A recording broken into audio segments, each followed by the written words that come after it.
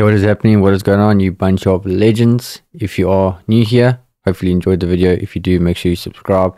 But Blender 4.2 is out, and what I thought I would do is you've probably noticed that there is, I'll go into Eevee now, there is no more bloom and ambient occlusion. So bloom is what we use to basically make the, when you like do lighting or you use the emission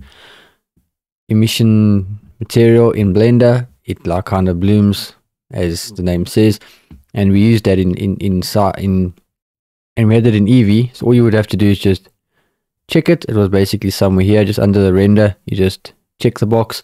Obviously it's missing, and if you're going to do a render in Eevee, and let's say you want, let me go to file, open, and we've got a scene here. You can see I'm in Eevee, so that you can see, and let's say you want this to be shining, and you just go here to material. I'm just going to change it and make it an emission material. You can see there it's not shining like it used to. It shines like it does in cycles. So you can see there, boom, if I go to cycles, it's the same. Usually in Eevee it used to like make those nice halations, those nice glows.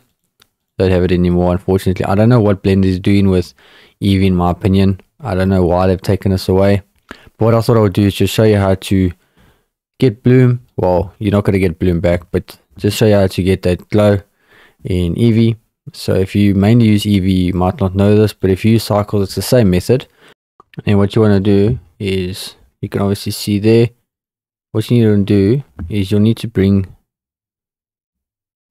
so if I go to compositing and I go F12, you can see here, it obviously doesn't look that good. You obviously will need to then bring your emission strength up. So go here and bring this to like 50. So you bring it up and then go F12. And then we have a look. And you can see now it's blooming.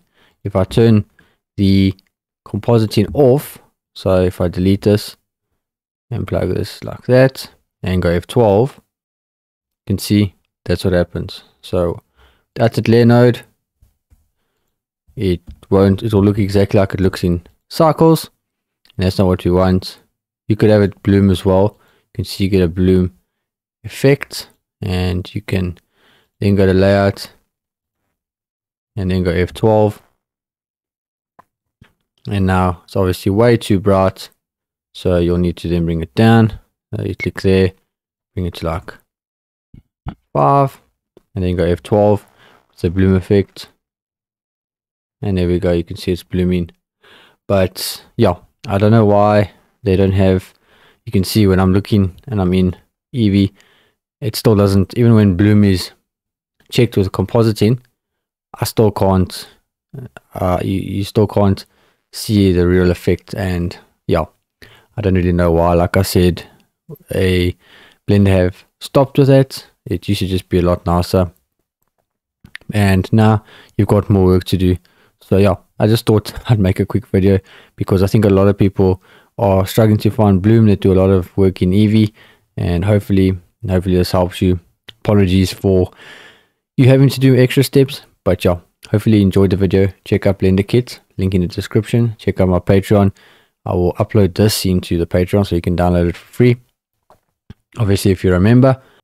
And yeah, make sure you check out more videos of mine. Supports me in the channel. See you in the next video. Peace.